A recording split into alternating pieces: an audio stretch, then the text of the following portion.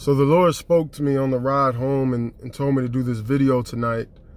I just got done, dealing with a very difficult situation in my life that I've been dealing with for years now, partially because of my decisions, partially because of the decisions of others. And throughout it all, I always have to keep a Christ-like character, all right, and a Christ-like attitude. And this is the point that I want to talk to you about tonight. We see so many churches that they have this emotional type faith, right? They have this emotional type faith where they're going to lay hands and pray for people, and they believe, headaches are going to go away and all of that stuff. But something that the Lord really showed me, all right, what he's really pleased with is faith in the fire. Listen to me.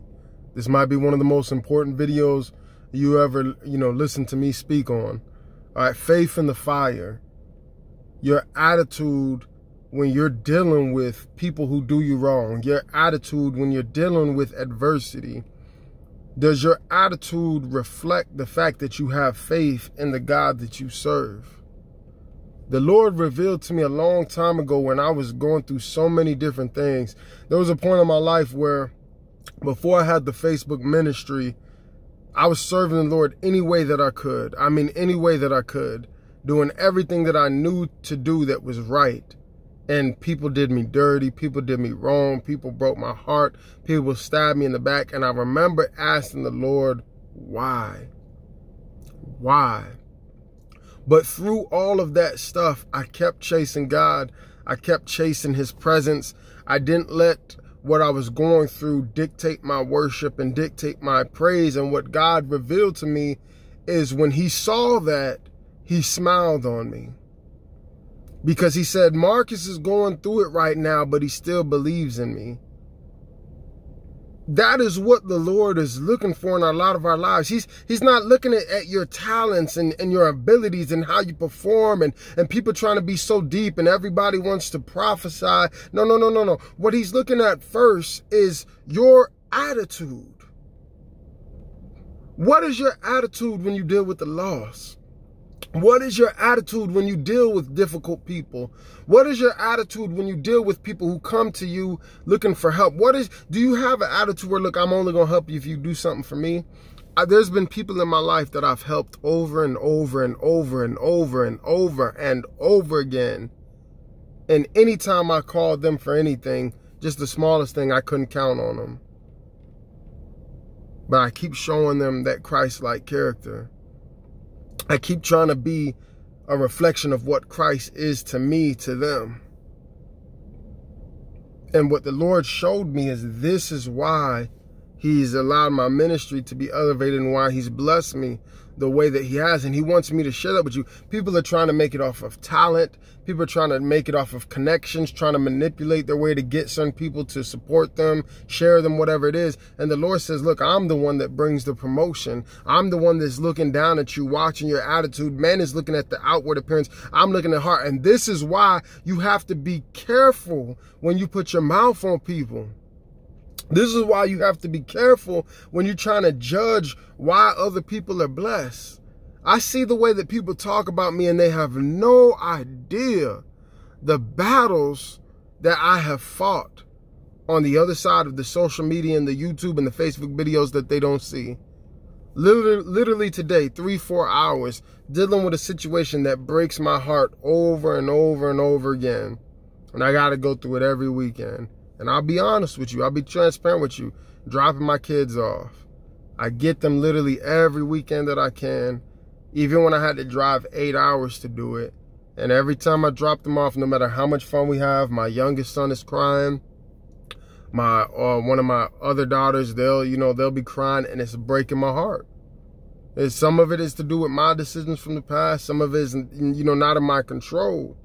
But because of that, it just sucks all the joy out of me. And I always have to, worship on the ride home and praise on the ride home. Because, if you're a good father, you want your kids to be happy. I don't know how many times, I've even gone on Facebook just crying, tears. And it's really the Lord just keeping me. And my trust in the Lord that he's going to continue to work things out, and he's going to cover my kids and cover their hearts and heal their hearts, you know. And I've been through so much in my life since childhood that people will never know about, but God knows. That's what the Lord is looking for. I'm telling you, I'm giving you the keys right now. If you are responding with a negative attitude, bitter attitude, prideful attitude, an attitude where you just unforgiveness, you're holding on to unforgiveness, that is not, God's not looking down pleased at you. The Bible said without faith, it's impossible to please God. If you really have faith in God, it is going to dictate your attitude. See, check this out. I'll give you an example. A person who gets sentenced to a life sentence and they know they're never getting out of prison is more than likely going to have a different attitude than somebody doing 4 or 5 years. Why? Because a person who has 4 or 5 years, they have hope that this isn't where it ends for them. A person who's doing life, they might not have that same hope. It's the same thing when you have faith and if you don't have faith. If you don't really believe in God, yes, you're going to be depressed. You're going to be defeated. You're going to be down. But what does the Bible say? The Bible says faith cometh by hearing the word of God. My people destroy for a lack of knowledge. You can't have real faith if you don't know what the word says, because you don't even know what to believe for. You don't even know what God is promising you. You don't even know how to fight your battles. You don't even know how to come against the enemy. You don't know how to come against negative thoughts, wicked thoughts, heavy thoughts. It's through faith. Every time I'm riding back home, tears in my eyes, thinking about my kids, or all these different situations I've been through in my life, Afghanistan, Iraq, and everything else, I had to speak to myself. I had to speak to my situation. I had to speak to the mountains in my life. And the way that I overcome was the word of God, and then bringing the presence of God down to where I am through the access that I have through worship and praise. Why you think the enemy is trying to shut you up and try to get you not to worship, try to get you not to praise, try to get you so sleepy as soon as you start reading your Bible? The weapons of our warfare are not carnal, but mighty through God, pulling down strongholds. A lot of Christians are failing because they don't know how to fight. A lot of Christians are failing because they're in their feelings instead of faith. If I looked at my whole situation from a feelings perspective, I would have gave up and committed suicide a long time ago. But I look at it from a faith perspective.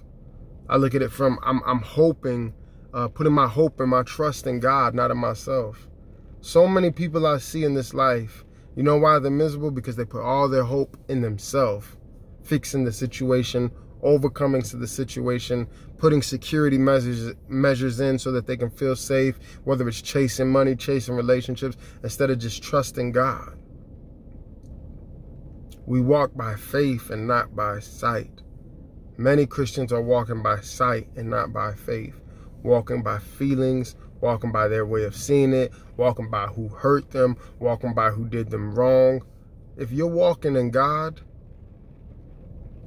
what other people did and said about you and rejected you is not affecting the way that you walk. And if it does, you take it to the Lord in prayer, get a touch from him, let him heal you, and then you walk like you got a big God. You walk like you got a God fighting on your behalf. Your faith, it should be reflected in the fire. Your faith should be reflected in your walk. Your faith should be reflected in the way you respond to different things. And when God sees that faith, then he responds and he blesses and he gives you increase and he gives you promotion, because he says, you know what, I allowed you to go through all of that and show me your character, show me your heart. So now I can elevate you to that new position. You see that? You want to be right here, but the Lord's got to take you from down here to put you here, to know after you've been tested and tried, you can handle being in this position and you'll have the right character. Be blessed. Love you guys. Be encouraged in Jesus' name.